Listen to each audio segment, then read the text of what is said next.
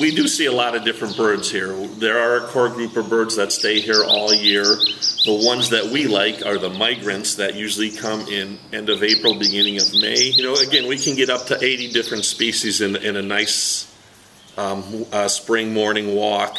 So please come and join us. There are also a lot of core birds that we see all the time that are regulars, and I think my people next to me here will name a few of them, won't you guys? Yeah, the year-round residents like chickadees, nuthatches, titmice, robin, cardinals, woodpeckers. Yeah, various woodpeckers. Right, and another thing that I don't know if we should mention or not, that we can occasionally hand feed birds along the trail, which is something that especially the kids really enjoy.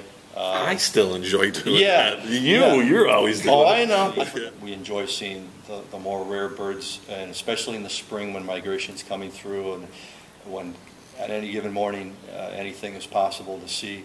And I know that haven't seen them in a while, but the occasional the warbler hybrids. Yes. Help me out here. I'm sorry. Lawrence's, Brewsters. Right. Not seen a Lawrence's, but I've seen Brewsters down here in the past.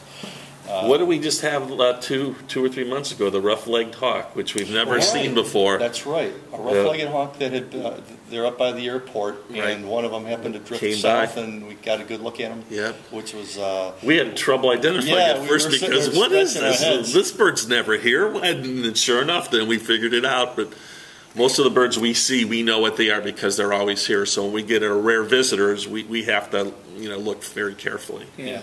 Yeah, things like the chickadees and titmice and nuthatches, I mean, those are common year-round. They're year-round residents. We might see 20, 30 of them. Sure. And that, I'm sure we haven't seen them all, so they're quite common. But I remember seeing one a few years ago in the spring, during the spring migration, the worm-eating warbler. Oh. And as far as I know, that is the only one that we had down here. That we've had down here. In all the years we've been down here, that's right. Yeah, so that's one and only time. Yeah, that's the contrast that you have between those rare birds that you might see once in a lifetime, and things like the chickadees and titmice that you'll see a number of every single time. So. And I still look at that same place every time we walk by in the spring, hoping it comes back, but it's never been there.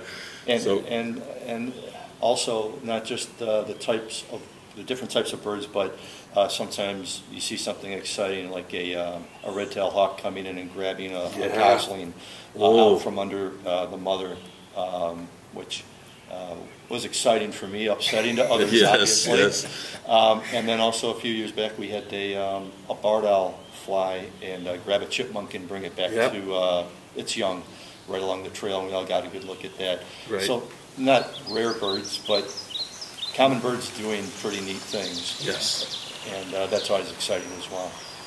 And last month we had a red-headed woodpecker fly over, which is kind of unusual. So that was after you had it out. I know. Oh, really? We had a red-headed woodpecker after. Okay. Yeah. Oh, well.